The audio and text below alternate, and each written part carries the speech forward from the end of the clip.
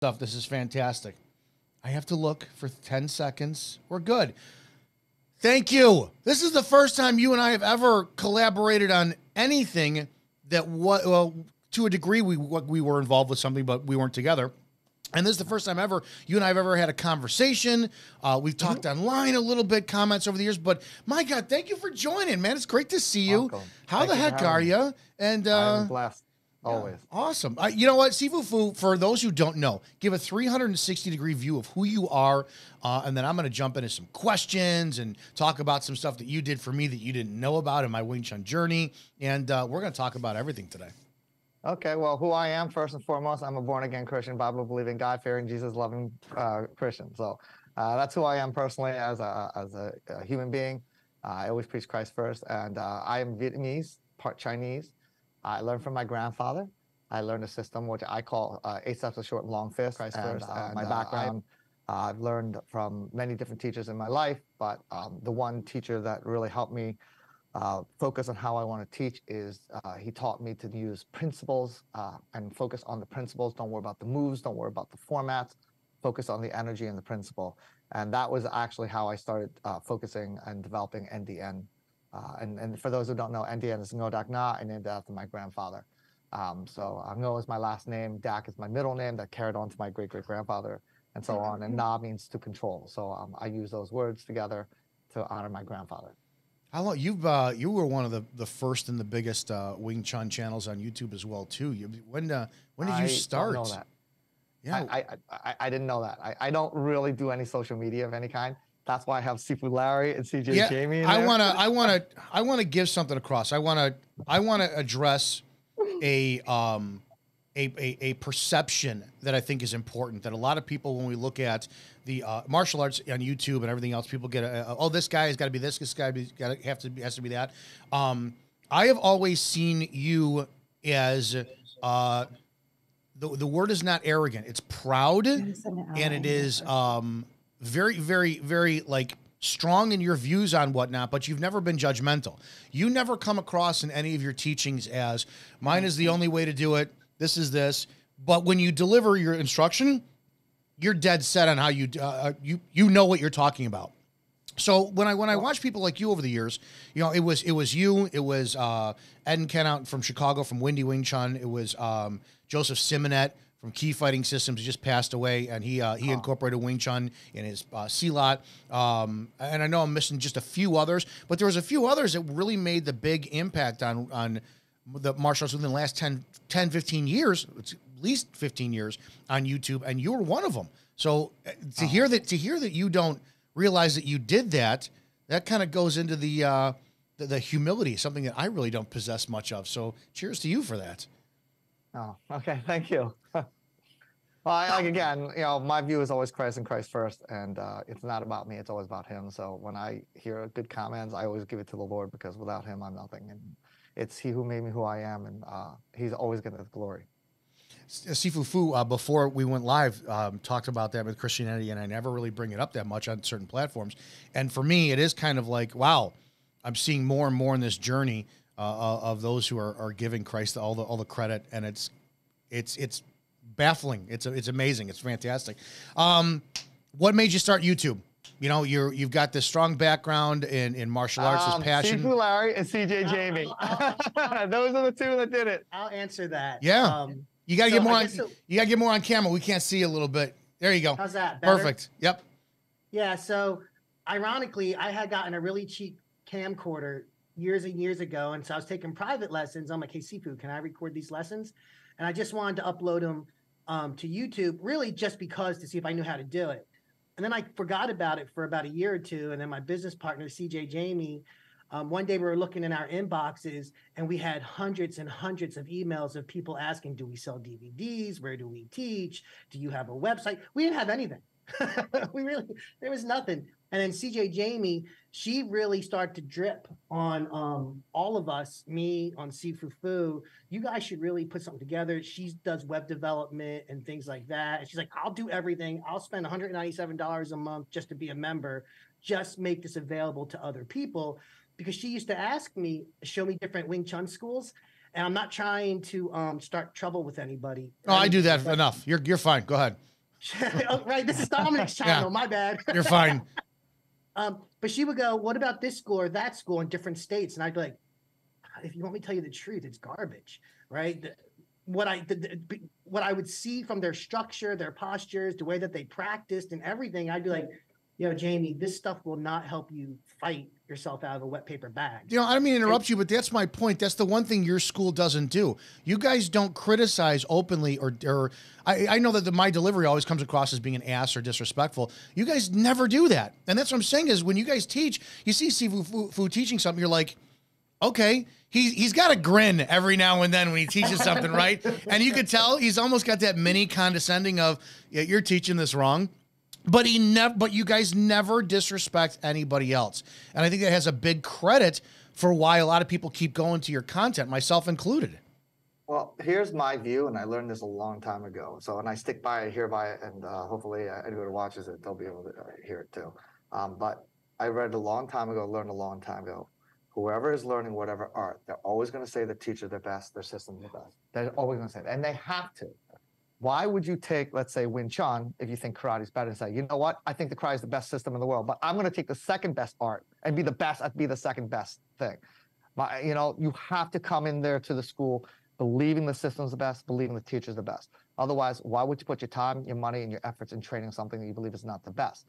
So my view is I don't knock anybody down. I show my system for what it is and let them come to their own conclusion. There's no reason. If something's good enough to be what it is, I don't have to knock something else out. I just show the qualities of what I do and they can come to their own conclusion. I don't have to bash anybody down. I just have to show what I do and let them decide for themselves. So anytime all the years I sparred so many people who've come into my school and, you know, they tell me they do Wing Chun, they do karate, they do Kung Fu, they do Krav Maga, MMA. And my job is, look, just do what you do and I'll do what I do and let the proof be in the pudding, let it come out to what it is, you know? And so that's my view. So I'm not here to knock anyone down. I'm here to show what my art is, and it's your job, your decision, your choice to decide whether you like it or not. So not everybody likes cake. Some people like ice cream. Can I say something, Steve? Yeah, of course. Dominick might appreciate this. So, and dude, Dominick, I literally watch mostly all of your content since you've been putting out content, dude. Thank you. That's why I reached out to you. I'm like, this friggin' SOB, we're on the same wavelength when it comes to the essence of how you need to train martial arts, what you're really looking for. So I was always attracted to that, which is why I reached out to you on Facebook.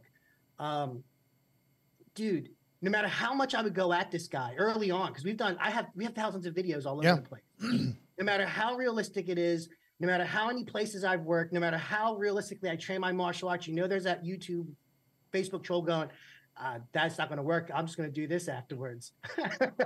So I want to ask this because you just brought up something that most other Sifus wouldn't tolerate, and it goes in a testimony. I want to bleed this into why you guys are so successful and how it affected me.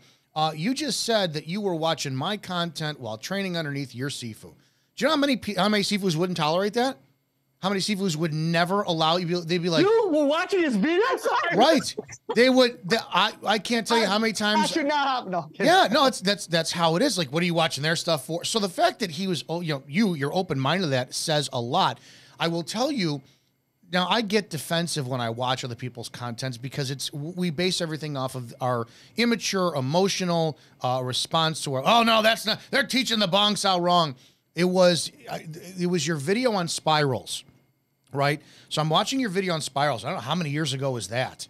Yeah, it was at least 10 years ago. So I had been in Wing Chun since 1998, and then you fast forward to 2012, 2011, 2012, 2013. So I've been doing it a considerably long amount of time, and it took your video for me to go, how did I not recognize that there were spirals in this art the entire time? Almost from the very first opening movement, you're doing a spiral motion. So I want to give you credit for, I'm invested into my Wing Chun journey for over a decade, and I watch your content, and you gave me light bulb moments to go off. That's how effective of a teacher you are for a lot of us. So massive appreciation for that. Talk about your methodology. You have one of the most unique and really methodical methods of teaching where you're really into mechanics, energy, Biomechanics, physics, energy. Yeah. The one thing that's universal, no matter what style, no matter what art you take, energy is energy. It cannot be changed. It's the principles. So I teach to the principles. Like I'm probably sure you've seen my videos where someone likes to say, well, I go 5 + 5 is 2. Someone will go, no, 8 + 2 is 10. And I go 5 + 5 is 10. And not 2, I'm sorry. 5 + 5 is 10. Somebody says 8 + 2 is 10. Someone says 20 divided by 2. It's okay. Principle's the same. It doesn't matter how you get there. It's about making sure that you follow the principle to get there. And the goal is to make it the most efficient and effective way of doing it. So you're not wasting energy. I can get to, someone told me before, I could break a mirror with my fist committing to it, or I could be very skilled, just hit and break it and smash it. We have different methods. It's just a matter of who. Now, that depends on your physicality, your personal mentality. So that's why some people won't like Wing Chun. It's not for them. They're like Tai Chi, or they're like MMA. Bruce Lee learned Tai Chi when he was a young kid, from what I've read, and he didn't like it. It was too slow, too boring for him. So they moved him over to the Wing Chun. Everybody has their flavor of ice cream, right? So it's all ice cream. It's all made of the same ingredients if it's done right. And it's all good and delicious. You just have to find a flavor that you like and that you want to do. So again, I'm about the energy. The energy is not committed to the style, the manner in which you move. It's how you move behind it. I talk about, it doesn't matter structure. I could do a tansao like this, like this. It's all about making sure that I have the proper energy behind that connection. That's the key. That's the universal truth. Universal truth is no matter where in the universe, it's the same. Right? Weight is not universal because it depends on gravity. Mass is universal because it doesn't matter where you are. It's the same. Everything I teach is through the science because it cannot be irrefuted unless the science principle is wrong. My science principles are not wrong. It's based on energy. It's based on principles of motion, human anatomy, biomechanics. So I do a lot through that. Like when I teach, what's the principle of energy? I teach through the knowledge. So when people see that I teach, they know what I'm talking about. They understand. And then I prove it. I do things like people are like, how the heck do you do that? I use my finger to control them, no matter how big they are. I can make my elbow like this, and they can't bend my elbow because I can channel and do all this stuff. And again, they're like, how you do that? It's so foreign. Because they don't understand. People only know what they know. They teach what they only know. I teach through the science, so you become more knowledgeable. You give a man a fish, he eats for the day. Teach a man a fish, he'll eat fish for the rest of his life. So I go on the principle when I teach. I don't want you to just repeat what I do. I want you to understand it, so that way you can perform it, you can perfect it, and you can make it better if you're into it. So I'm not one to want you to repeat something, which is, I think personally, a lot of people, they fail because what you lack in technique, you'll make up in strength. That's a fact. So Dom, yeah, it is. I default to that many times. I want to give you credit, Blair, before I go for a second. You were one of the first people that kind of like gave me the self-permission to where when I started teaching and doing YouTube videos, and I would realize that you'd use it, right? The tansao. It doesn't have to be dedicated like this. And I would go, well, this is tansao in application. And I couldn't find anybody else to support what I was saying. So I looked like an ass in the Wing Chun community. Then you come across your content and I'm going, he's saying exactly what I'm saying. So you are one of the channels that kind of like gave me the confidence to express my views in this. And it also gave me I would use you as references. I would put content up and then I'd look at you and other people's and I go, all right, am I right? Because a lot of time I would self-doubt myself for the first few years of teaching. And then I would come to your content and see that you express and you teach far better than I do. But I was so pleased to see that the racing thoughts in my head were channeled and personified in what you were delivering. So you really have done a lot for all of us. Steve Larry, go ahead. What I thought was, I think this is important because it's going back to what you were saying a little bit earlier. When I first met him, that was like 27 years ago. So like 27 years ago. Back when I was 3. Yeah, and I had my hair in my hair. Back in those days, he encouraged his students to go to other schools, play with other styles, and prove that what he teaches actually works. And I went on a trip around the country. I went on a 5-week trip around the country. And I went, at that time, there was phone books. There's actually phone books. And what's that? I went to every martial arts school and I felt his skill, which is why I started training with him. When I had a background in karate, and in my neighborhood, I got in the most amount of fights. I was the quote unquote person who understood that type of thing the most. And I walked into his school and he hit me. And I never saw like a white light before, like a flash of white, but the hit was so hard that it just beat the fight out of me, man. And I just got real quiet. And I remember thinking to myself, this man just beat me up like Kung Fu theater. I'm used to the kickboxing, you're in your position, and he's just beating me up like it's a video game, and he's doing moves on me. And I'm like, what the heck is going on? And at the time, I was really big into weightlifting, and he was more of a twig than he is right now. I was 120 pounds. Right? So here's this. We've all gained that weight over the years. Haircut. So he had this weird looking haircut. He's telling me that's a long story in itself. that he goes, just looking at the guy, I'm thinking I could just throw him through a wall. It isn't like he's going to do anything to stop me, but he beat the crap out of me. So I went on this trip for 5 weeks. I walked into all these martial arts schools, and I came back home and I went, at first, Sifu, I thought it was an ego-driven thing you were telling me that these people don't know what they're doing. Until I started to actually touch hands with these people and go, holy crap, these people don't know what they're doing. Well, I have a comment that's going to back up your claim to exactly what you're saying. So we have to rewind 10 years ago. You and I were both part of Wing Chun Blast with Danny Horgan. Mm-hmm. You and I both, and a few others, had the stones to wind up meeting him. And for those who don't know, Danny Horgan is this 6'2", 6'3", great guy from Boston. I think he's got to be Boston, East Coast. And he started this documentary called Wing Chun Blast. And I was the first, I think, were you number 2? I think you were number 2. And Danny reaches out to a bunch of us, and a few of us take him up on his offer to be filmed to explore the journey of Wing Chun. I'd never met Danny before, never talked to him before. Danny shows up to my gym, and we start training, and we did 2 minutes worth of chi sao, and I got just lit up by the Wing Chun community. You couldn't handle this kid. You couldn't. Well, I'm going to get to that. All right. So. We got a couple stories. Yeah, on this. oh yeah, Danny, and I've defended my position over the years, and I'm so glad I went first, because when I watched what Danny did, everybody else, it's just Danny didn't have any formal training, so he was outside. It was we had to control ourselves, otherwise we would have gone right into a brawl. Danny texted me when we started talking about after he completed everything, and he saw the crap that both of us were taking. Danny texted me and said that out of everybody he touched hands with on video and off video, he said that I gave him the most problem with strength and structure.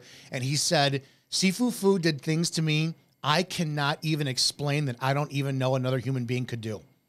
So I 100% believe you when you say that, because Danny told me. So that's you don't need to sell me on that. Well, what I was going to say, what I was going to say about, because I want to give Danny props on this. We got thousands of comments about he got you here, he did this, your Kung Fu's blah, blah, blah, blah, blah. And you pretty much summed it up. There's only so much you can do without hurting a person to prove a point. This wasn't about that, right? And the whole point was, I think Danny was very humble, and his responses and all his comments were very nice. So I never had an issue with Danny. But this knucklehead, because Danny was coming so far, he ended up playing Sifu when Sifu was sick. See, had 101 fever. Yeah, you could hear really it. He had an infection in his leg. Yeah, you could hear it in his nasal, and he was talking on the video too. So talk about that experience. I wasn't feeling strong, but he traveled all the way 8 hours from Boston. I pretty much busted my ankle a couple days before. It was swollen, and I had 101 fever and had an infection. But I wasn't feeling good. Which is why you see the video. I couldn't put forward pressure. I kept backing up. Every time I put pressure, my ankle hurt, so I stepped backwards. So I couldn't get my hands up. I was feeling weak, but I didn't want to tell him no, because he traveled 8 hours. Talk about your experience of that, and then I kind of want to bleed into, I mean, that's the Wing Chun community. It's their critics. I want to, can I elaborate a little bit on that? So that was actually when we were just starting Enter Shellin, and actually Danny didn't go to us. One of his students, public students, went to Danny to try to get him on. So this is all kind of like behind our backs. We find out about it and we're like, look, that's cool, but we need to be there filming too, because there needs to be both stories. Because I've had times where I've been on live TV, they edit the crap out of what you say. It is literally the opposite of what you said. And you know for a fact you didn't say X, Y, and Z, but you can't prove it because you don't have a copy. Vice News, are you listening? Like, look, exactly. Yeah, Vice News did that to me. I did a 2-hour interview with Vice News. They took 5 minutes out of it and made me sound like a horrible human being. Right, exactly. So I was like, we need to be able to film, and he's like, well, I already committed to this, and so we were actually against it because we couldn't film, because that told us, all right, whoever, maybe not Danny personally, whoever was doing his stuff is probably not going to project an honest thing. And then the fact that he ended up being sick, it was just a bad thing. What was The whole really thing's good that horrible. he didn't film was we did go to the grappling because I couldn't really stand. But yeah, I took him down. Yeah, all the good stuff didn't make Danny it was into cut. Danny was he's doing Wing Chun Blast, so it's not the grappling, but yeah. He was impressed. We had a conversation, and he said you did things to him that he did not know were humanly possible. Yeah, Danny was great, but like you said, the Wing Chun community as a whole really does suck. Look, people judge. They're always going to judge. You know, like just come into the school, and I'm not here to try and defend myself. I'm here to show you my art, and that's it. People come in, they challenge me all the time. That just happened to be the one bad day that I had a 101 fever. I had a bad ankle, but I did commit to it. And I said, listen, just come, you know, from 4 and he came 8 hours. I just couldn't. I sprained my ankle. Like, it was like we were filming on a Sunday and I sprained my ankle Friday night. And it was really bad. It was swollen like this big. I really couldn't stand on it. And so when I was doing it, I said, okay, that's fine. I'll just push through it and figure, but my arms weren't strong. I wasn't feeling good. It still looked good. Those of us who know, like I said, the fact that I did people it with, that know. Yeah, when I did it, if I had seen you first before I went with Danny, I would have been like, oh, what is this? But then because I went first with Danny, and I'm like, all right, I know my structure, my skill, I'm damn good, but I'm playing a game with a kid that doesn't know how to play the game. We were basically teaching him Chisao while we were filming. So we would look like that with any student. So I kind of want to ask, why haven't you changed? Why haven't you, because I won't, but why haven't you let the comments and the viewers and everything else kind of like mold the way that you're teaching? Why don't I do comments? Yeah. No, not why don't you do comments? Why don't you let the comments kind of like change you into being more inclusive why aren't you just mixing everything up and just leaving Wing Chun entirely? Because my art is my art and nobody will tell me what I can do, okay? The reason why we have NDN system is because if I sit there and I say, oh, I'm under Yip Man's lineage and this and that, and you know what they're gonna say? Well, that's not what Yip Man does. Well, I don't do Yip Man's system, okay? I do my system, my art. So no one's gonna tell me what my system is and what it isn't. That's why it's NDN Wing Chun, it's NDN Tai Chi, it's NDN. It's what I do. I'm not here to copy someone else's and say that's theirs. This is principle. Principle belongs to the universe. God created these principles. I adhere to that. I put it together. I teach it in a way, in a matter of what, you know, I use rhyming principles, you know, I use acronyms and stuff like that, like pop it, don't stop it, you know, 3 proof is foolproof, you know, point rule, one's focus. So I do it that way, and it's NDN. So no one's going to sit and say, well, that's not how NDN does it. I am NDN. So no one's going to tell me how I should do my Tan Sao, Wu Sao, Pak Sao, whatever. No one, because I am not under your lineage. So you have no right to say what NDN is because I am NDN. So that's why we are Enter Shaolin, NDN. We are not here to sit there and try to mimic what someone else told me to do. I'm here to let you know what the principle of energy is and how it works best. And if you can like it and use it, prove it, you know, and show it. We have people who comment and said, I've used your techniques and it made a big difference. I had a guy who was from America who lived in Iraq. He was a mechanic for the Iraqi Air Force. He was fixing it. But he saw my videos and he used some of my grappling techniques. He went in Dubai in the grappling thing, or where they have that thing. He used my techniques and he beat people. And he came to train with me because he followed the principles. He looked at it and said, he's a fighter. He's an MMA fighter. He has videos of him fighting Muay Thai in Thailand. He does a lot of fighting. And he saw my techniques and he was open-minded and say, I'm going to try it. I'm going to follow it. And it worked for him. He said it worked. These people had no idea what it was all about, and they could not understand it. Again, our principles are different because, you know, a lot of people will draw backwards. They receive energy. You know, I don't receive energy. I initiate energy. I don't bring my arms up, wait for you to come in. I come into you. We don't believe in defensive techniques because it makes you try to bring energy away rather than you put energy in. You know, we use the principle that only 2 things stops the person from attacking, 3 things actually, stops the person from attacking you, right? Knock them out, lock them out, or they get what they want. So are you attacking them or are you trying to stop them? So that's not going to stop them. You have to create damage in the moves. That's going to stop, or isolate, lock, and control. That'll stop them. Or if they get what they want, right? And obviously, if they want to kill you, don't. If they want your money, just give it to them. It's not worth your life. But if you understand that they're going to try to kill you, then obviously we don't want to give them what they want. Then we have to do one of the 2 things. Knock them out or lock them out. Grappling is good, but the problem with grappling, like I like to say, is like, in an uncontrolled environment. Outside, he's got a rock, he's got this, he don't want to hurt you, he's got buddies. Last thing you want to be is on the ground. striking is the fastest way to do a stopping guy. If you can train effectively, that's why boxing is such a great system. It can knock a guy out real quick. They get good hands. So I always preach, get the strike first. And if you don't want to learn grappling, that's fine. You don't have to. What you want to learn to do is learn anti-grappling. You don't have to get into the grappling state, but you have to learn how to handle the grappler. And so, like, I had students that say, well, I have to learn how to grapple. I said, you don't have to learn how to grapple. If you don't want to be on the ground, you have to learn how to handle the grappler. Same thing with somebody asked a question before in our videos, like, should I learn how to do a hook punch as a Wing Chun? I said, no, you don't have to. What you have to do is learn how to deal with one. You don't have to create a hook punch, but you have to learn how to handle one, because other people can believe in hook punches. If you don't believe hook punches, it's fine. You know, you got to do what you like, but you got to handle other people's energy and stuff like that. So you don't have to throw a hook punch if you don't want to, but you have to handle one, because someone will believe in hook punches. Someone will believe in grappling. So if you don't want to believe in grappling, you don't want to go grappling, that's fine. Learn anti-grappling. You don't want to believe in hook punches, learn how to deal with hook punches.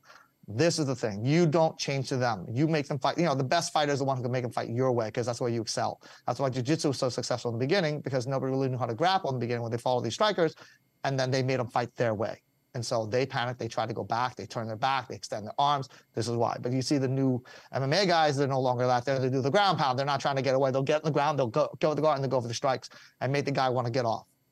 So martial arts is supposed to evolve. It's always been evolving. Kung Fu has evolved. People think Kung Fu is stagnant. No, it's not. That's why there's so many different styles, because they evolve, they change. There's how many Tai Chi styles are there? There's Yang, there's Wu, there's Sheng, there's No. There's all kinds of styles of Tai Chi, okay? It's not a matter of the brand. It's a matter of the principle of the energy behind it. Because I can, you know, build a car, but it's going to work on an engine, tires, or a transmission, and the stuff like that. It's all based on the same principles. And so just how refined is the principle? Does it work well? Does it work efficiently?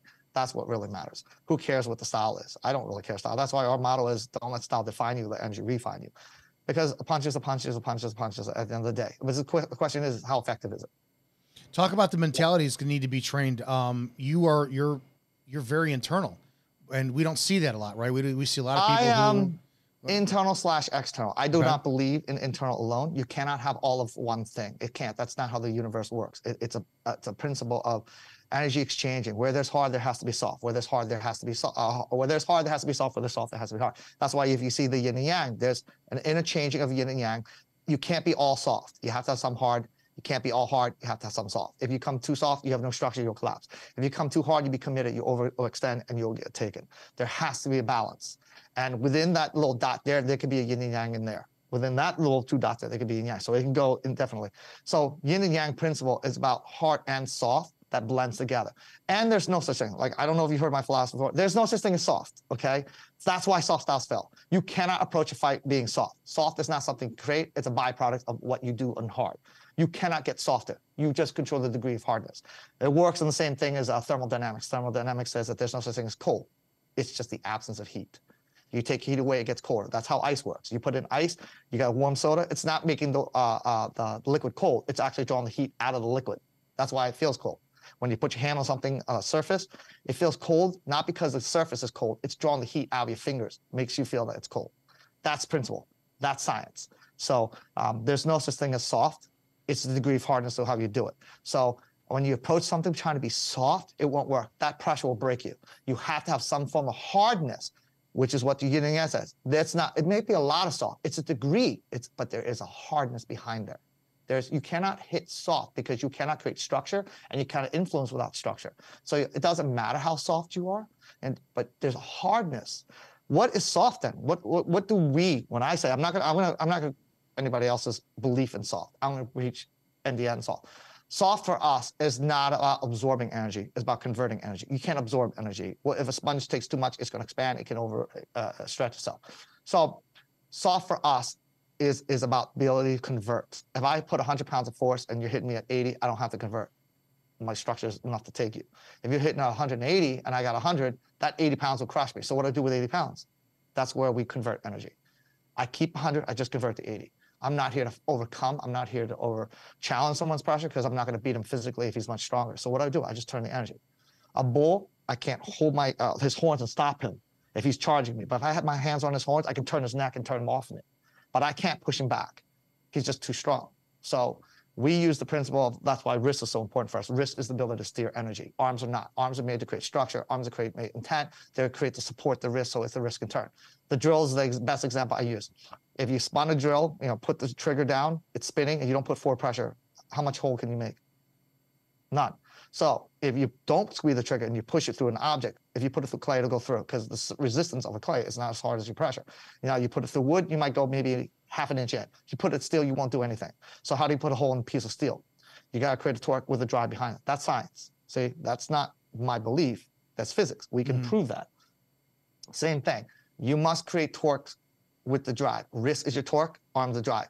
The beautiful thing about what we do in Wing Chun is the only changing force you have to deal with is actually your wrist. Your arms create the same. Shoulders always drive the elbow, elbows drive the wrist. Always. There's no change. I will never drive from here to here. I will never drive from here to here. I will always drive from here to here. The only variable that changes is the wrist. So that's the only thing I have to adjust whenever I have to deal with people. I don't have to try to bring my arm over and bring here. No, I keep the base, keep the drive, and I just turn the wrist to handle the pressure. I don't have to do 4 different things. If I had a ball, I can juggle a ball with 1 ball. If I had to do 2 or 3 and I never juggle before, I'm going to drop them all. But with 1, I can handle. I don't have to juggle 3. I just have to deal with 1. My control is my wrist. That's the only thing that changed. When I push an elbow and base, it's always the same. I'm always going to drive here. I'm never going to go from here to here. I'm never going to go from here to here. I'm always going to go from here to here. That's the only thing my elbow has to do from the shoulder. The only thing I have to do from my elbow to wrist is drive it to the center of my palm. This is the only variable that changes, which is why when you look at your silent towel form, that doesn't move. And when I come back now, I've seen people do this and they pull the arm back, which I think is bad because you put in energy. I always like to say backwards is deathwards. So I never go backwards. Backwards is no good. You're training yourself to take energy in your body. So when someone puts pressure in you, you have this muscle memory to go backwards. Now you're in trouble. Now you're going to get the pressure into you. You must always create forward pressure, and any pressure you feel coming into you, that's why the drive is important. If the base is there, it creates your foundation. That's what gives you a strong drive. If impact comes to my arm, I am driving my arm up. I tell people your arms are like an escalator. Anywhere it touches on your arm, you bring it to your wrist, and then the wrist turns the energy back. So it looks better. It looks better. So when someone comes in, I put the base, I drive it up, and I can hook the wrist in to take the control. But when you're doing like this, you see, when you start to try to put pressure on point, that's where he's strongest. Why are you going where he's strongest? He's not here. So I'm going to drive it up, hook the wrist, and take it. Say I turn the energy. Whatever pressure he does, science is he's gripping me, he's pushing me backwards, so it's going right here. So I'm going to take that, I'm going to curve up. If I threw an egg into a wall, I'll break the egg. But if it had a curve and I can catch it, I can rise it up. So every time he pushes me, I'll rise it. So instead of feeling the pressure here, I have the base, I have the ability to drive. Hook the wrist in, and then I can take the guy. So I'm converting energy by the curvature. The reason why you can't muscle out a curve of a line, because when you go in a line, the opposing force can create the pressure to go against it. Where's the line on a curve? Yeah, like I said, you were the first person that made me have the light bulb go, oh my gosh, we have spirals in Wing Chun, and I saw that in the opening move of the first form. Talk about, do you... It's in Chum Kyul, and Bill G, it's in everything. Talk about the importance of that, because, we're in America, we want everything now, instantaneously. Well, when the Wing Chun doesn't work, I'm going to go in an MMA gym and start, hitting the bag and whatnot. Are we going to be losing Wing Chun because people don't see the value in spending time doing forms? No, because all styles has value. Karate has value, ninjutsu has value. Everybody will have their own flavor, like I said. Wing Chun is very popular, especially with the movies coming out. But honestly, Wing Chun is effective.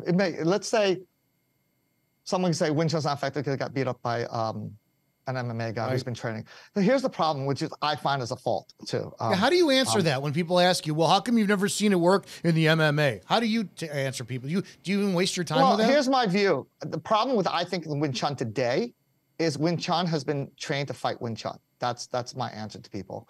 And when you find a good Wing Chun school, I encourage people, go fight a boxer. Go fight with your Wing Chun. And you can see, like, I don't do tons like this. Like I said, this is wrong, okay? When I do this, my energy starts to go here. That's why they collapse under that pressure. My pressure has to go forward. You must have a base, you must have a drive, must have a torque in order to make the energy work. That's the science behind it. And I can prove it all the time. I've had boxers come in. I've had MMA guys. I had a 6'2", 245-pound guy come in from an MMA. He was some competition and gotten third, and he won third place. And he didn't think that what I could do, because he's like 243 pounds. I'm 160 at the time. My student was talking about the gym. And he's like, there's no way a 160-pound guy's going to beat me. So we sparred. I showed him, okay? Because, again, I can't beat him size for size. but I get point for point. Okay? A guy who is big, a sledgehammer, going to against a bigger guy, he can take more. But if you hit him like a knife, they all go down the same. So I don't teach how to compress hits. Most hits are designed to hit compression. I don't teach compression hit. I teach piercing hits. And there's a huge difference behind what you do. Boxers are taught to go from shoulder to hand. They're missing that elbow. So that's where the fault is. And that's why they say put your shoulders behind it more, put more behind it. Because their answer to a bowed 2x4 is to put a 2x4 on the side to stop the bow from bending when they put pressure. My answer is to get a straight 2x4 so the pressure is direct, so it's not off. So you don't have to waste much energy. Now, that would work, but it costs you more energy, costs you more time, costs you more money. I'm not saying it doesn't work. It just costs you more. Again, when you weigh it down to what it costs you. Here's my answer to this is, if MMA is so good, why do you have the weight classes? Why do you not put a 150-pound guy to a 250-pound guy? Like he used to be in the beginning. It's not efficient for smaller people. Right. You don't sit there and say that MMA is so good that you can take a 120-pound guy, fight a 250-pound guy. There's size and there's strength that's involved. And I'm not saying it's no good. It works for them and it works. I'm not here to put that down. But you're not going to sit there and tell me that you're going to put a 120-pound guy in an MMA and fight a 250-pound guy and say he's going to win. No, and that's how it was in the beginning. Size. The first couple of years of the Ultimate Fighting Championship, we saw that. But we saw what happened as people started. It became boring and people wanted more action. Yeah, well, you got to understand that is an entertainment. That is not about fighting. There is an entertainment factor behind that. If it didn't make money by entertainment, it wouldn't be alive today.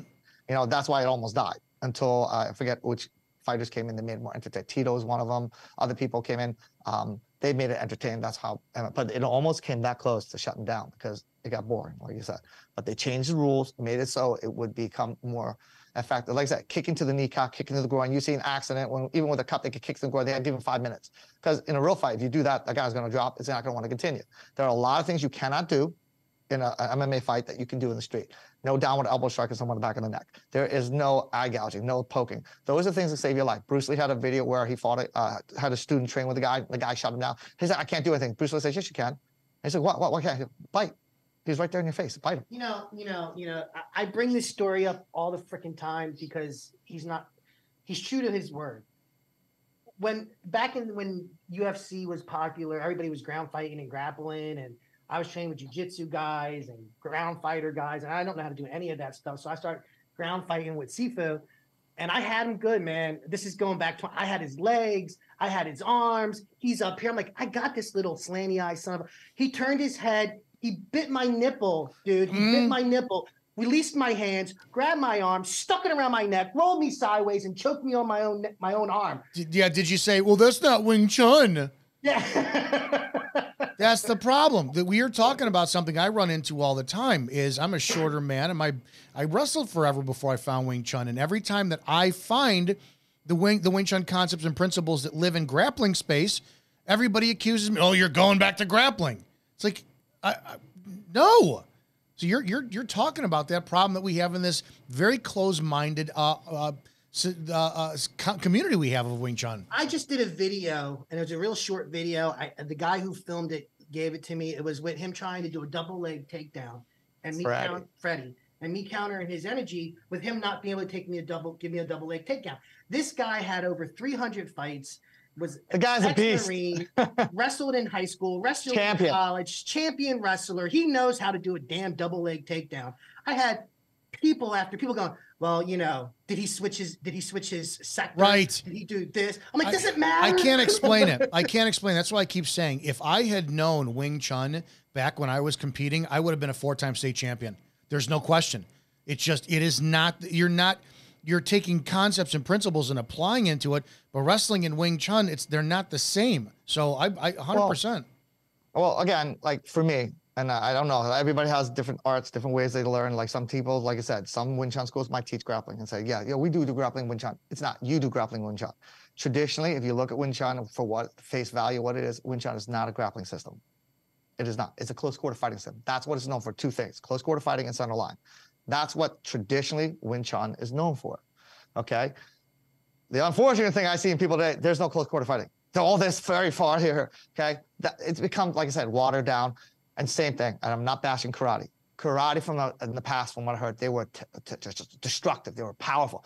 Once it got organized and it became a business, it was getting the money in. Giving a black belt back in the day when I was like a kid, it took you 10 years before it became a black belt. You can get a black belt by the time you're 12 years old. So it's not about training the art. It's about getting the money. And unfortunately, Wing Chun's fallen that path. You got so many schools of Wing Chun, and you see they're just teaching principle of just getting you that money. Sifu's birthday, give me money. It's Chinese New Year, give me money. It's all about the money. I'm not about the money. I'm about the art. And you see, like, I don't do a tansao like this. I think it's horrible. I think you're going to get punched in the face. I guarantee you got punched in the face. There was somebody who was a teacher. I was sitting there, we're discussing it. And he's like, you know, teaching me, telling me like, oh, we use a wrist. And he's like, oh, yeah, we use a wrist. And I'm like, no, you're turning your wrist to the arm. You're not turning your wrist from the wrist. No, I best describe it now as it should be the head of the snake, not the tail of the snake. And he's there. I felt that when you said that. When you just said that, I could visualize and feel that. See, it's fantastic. Go ahead. So I said, he fights the guy who's throwing a whole punch. He's going to get punched in the face. Sure enough, he was a teacher, and he basically did a demonstration, and the guy threw a whole punch, smashed him right in the face. I knew it would. I said he's going to smash. His elbow's going inside, and he's extending. He's not hitting point. He's going past point. He's trying to move the arm away rather than hit on point. We are not about the defensive side. See, when it's defensive, you try to get away from it. That's why I don't like that mentality. When I teach people, I said the first thing I got to teach you is your mindset. First weapon you always have is your mindset. So first thing I taught him was get your mindset to think. You're not here to stop a punch. You're here to make a punch. You're not here to get his hands out. You're here to get your hands in. So when he throws a hook punch, I'm not here to push his hands away. So Sifu Larry's going to come. I'm not doing hook punch. So I don't do this where traditional Wing Chun, like this, okay? Yep. This, you get killed. I go like this, and I put my pressure into him. I don't bring the pressure off me. I don't try to alleviate pressure, getting that away. That's defensive. I'm not attacking it. I'm putting a guard up to try to prevent it from coming in, which he'll ride right over. He does it again. I initiate the hit. I initiate. I'm not here to receive it. I'm here to initiate. This is receiving hand. When you do this, that's receiving. You're getting the energy coming to you. When I initiate, I don't initiate from the hands. I initiate from the arms. This is us. This is control. This is not strength. Hands cannot fight mid-range or close range, which is why he can hold his hands out like this, and I could go like this, and he can hold it all day. He gets his hand at a mid-range level, I'll crush him every time. That's why you have to use forearms and arms. That's why when you look at Chum Kyu, what does Chum Kyu mean? It means searching the bridge. It's about developing this, not this. What this is your control. It is not your strength. It is not your force. It's the ability to focus energy because of this. It's your ability to control energy because of this. And that's the difference of why, like, my Wing Chun is not Yip Man's, it's not anybody else's, because we emphasize what everybody else does not. Where did we go wrong? Where did the art go wrong? You see the countless Chi Sao demonstrations. It's become a Chi Sao art, Chi Sao demonstration. Competition. Soft. Problem is competition. You know, I have a different, coming from a karate background, I have a different take on what I think is really going on in the Wing Chun community. Money. Well, that's of course. Stature. But you know, when I was trying to do this early on, I thought maybe I'll be a martial arts instructor. I was very conflicted because I knew his story. I know his martial arts. I'm going on YouTube trying to figure out who else is doing it like him, right? Because he does Wing Chun. So who else is doing Wing Chun? I'm going, what the heck, dude? Nobody does it this way at all. So I'm trying to open up a school. What kind of certificate am I going to put on my wall when someone goes, well, who's your teacher? Well, who taught your teacher? Who taught him? Who taught this person? Who taught that person? I'm like, how am I going to make money? So in all these different Wing Chun families, I think a big issue really is financial gain versus financial loss, pride, and ego. So I agree with Sifu Phu. We just cut all that out, and we're just like, all right, well, we're just not a part of anybody or anything, and we're just doing what we do, which is no that nah. Well, I had that problem when I was teaching, and people were like, who's your teacher? I was like, listen, I'm just going to show you what I do. Proof is in the pudding. You do whatever you can. If you can't beat me, then obviously you have something you can learn from. And so that's how I had to do it. I was young. I was 19, 20 years old. I had people like 25, 30 years old, like, but you're so young, you're so small. Like, I was like, well, tell you what, you can spar me and we can see. Proof is in the pudding. I don't have to sit there and try to convince you. I'll just do what I do, you do what you do, and then you come up with your own conclusion.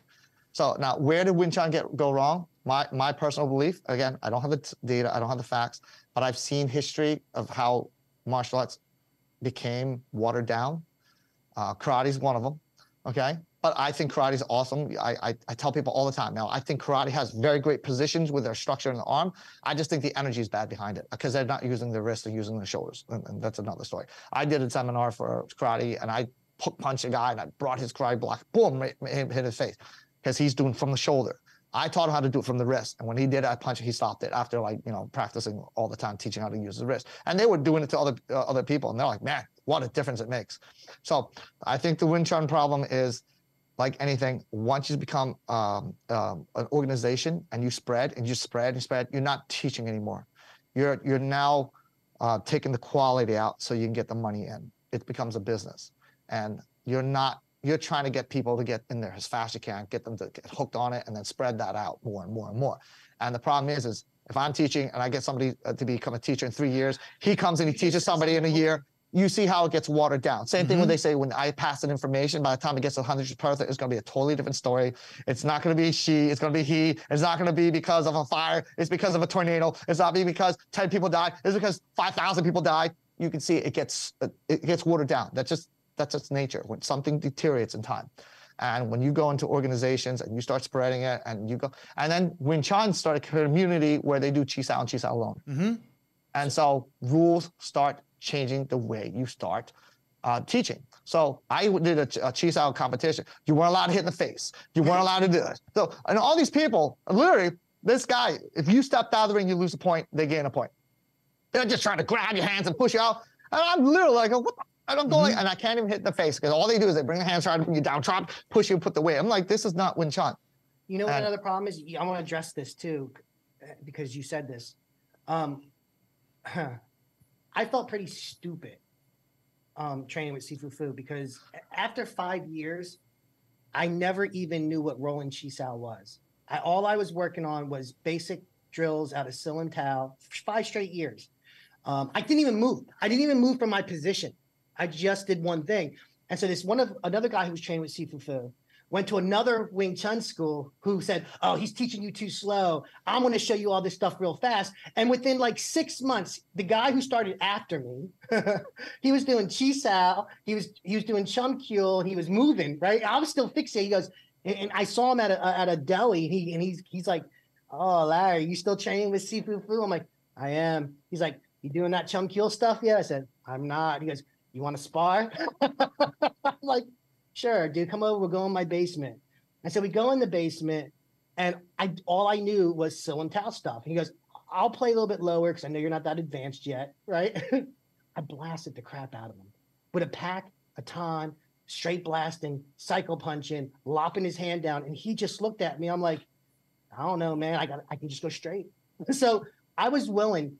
Now, my background is my father started teaching me martial arts at a very young age. But what I learned was to listen and not really question what was being told to me. My father had 28 years in the military, so he raised me. I'm an army brat is what I am.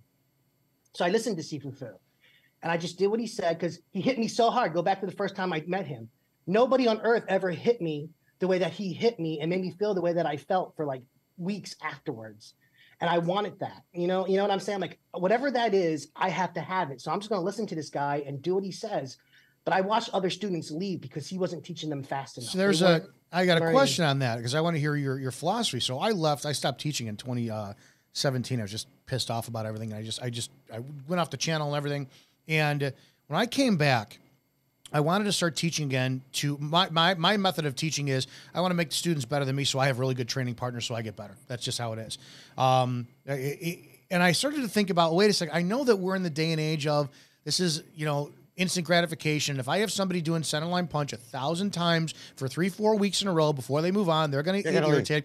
But then I started looking. Jin Young had said years ago he thought that the forms are taught backwards, and you should start with Bill Jean and then go back to Selim Tao. What is your philosophy on? Are we teaching the right way, where you're doing something 10,000 times until you feel the internal aspect of it? Can I say what I do? Go ahead. So I ran into the same problem. So with my students, I actually start right away with sensitivity training, and then I show them what's possible by controlling the game itself, so they feel like they're playing much better and at a higher skill. And after they feel really good, like they're making progress, I destroy them. and then we go back to the basics, and then we start the long process of really learning how to do this. But I try to get somebody to see what's possible first, what they can obtain, because I know that the only way to get there is hard work. Yeah, Kung Fu means, what is it? Hard work developed through a skill developed through hard work. Some teachers, I have a friend, a very, very good friend who has an extremely successful school in Florida, doesn't have people touch Chi Sao until 5 years. So where are we in teaching? So here's my philosophy when it comes to teaching, and everyone's going to have their own principle teaching. I believe in the basics, like Bilgi is advanced. It requires you to move your body, learn how to use close quarter fighting. If you don't have the basis on how to create structure, how to create integrity, how to create control, then you shouldn't be teaching someone that advanced. It's like saying, let's build the 3rd floor first, and then we'll build the 2nd, the 1st floor, then we'll build the foundation afterwards. That's wrong. The principle is always a foundation. Now, when we go about foundation, someone like, let's say you use the English language, you learn the alphabet. You can teach dog, you can teach cat, you can teach, hi, bye. They're fine. They're basic words. And you say, well, I like to teach the word dog first. And someone says, no, I'd rather use the word cat. Doesn't make a difference. It falls along the same level.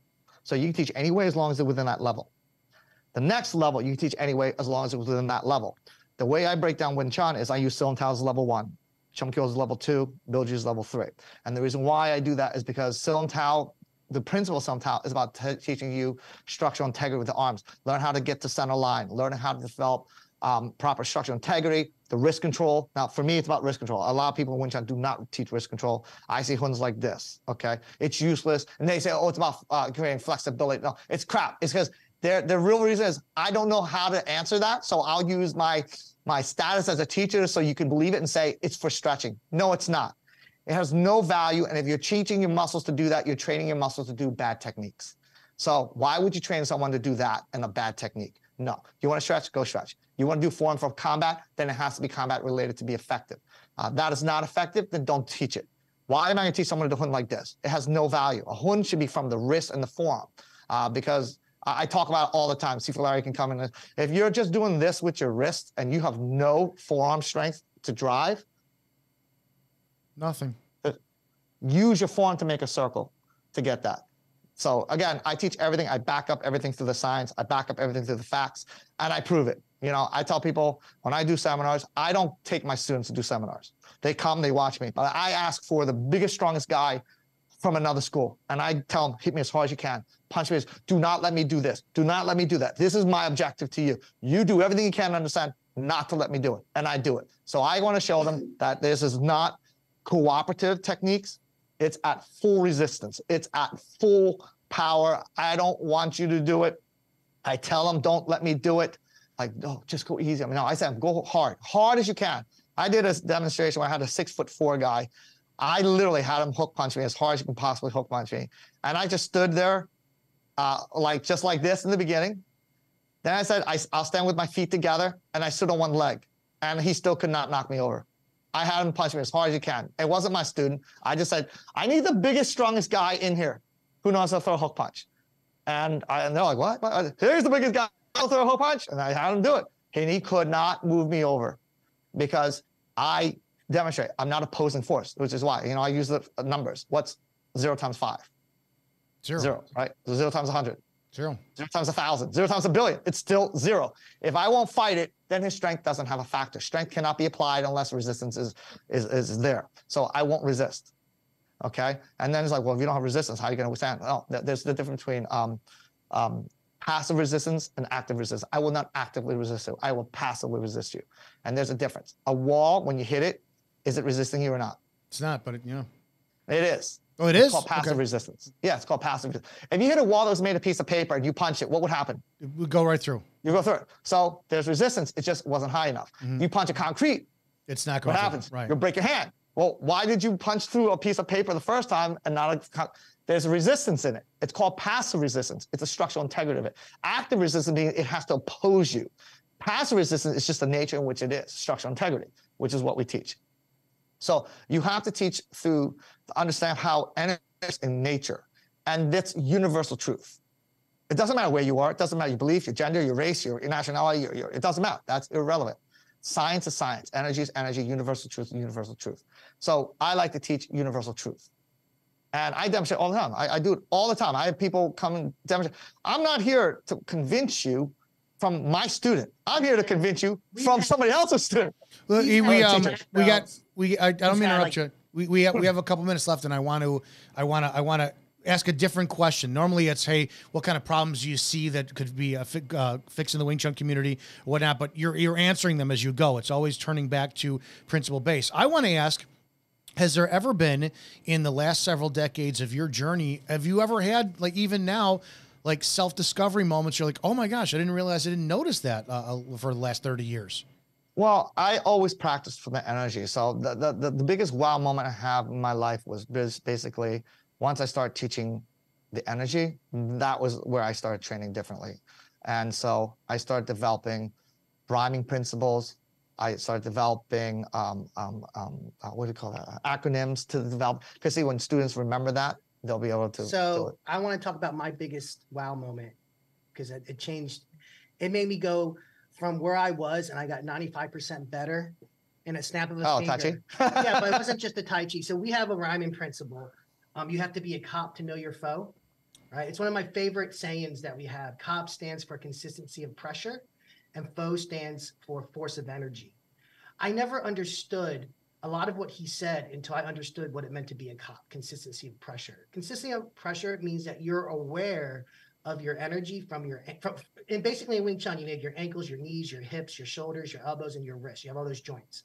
When you can feel the pressure evenly at all those different joints, then you start to have consistency of pressure, because then you can feel everything at once. And then at that point, you can understand who your foe is, the force of energy. A lot of people, I thought for the longest time, Dominic, that if I turned my waist and I turned my wrist, I was connected. I thought I understood what that terminology meant.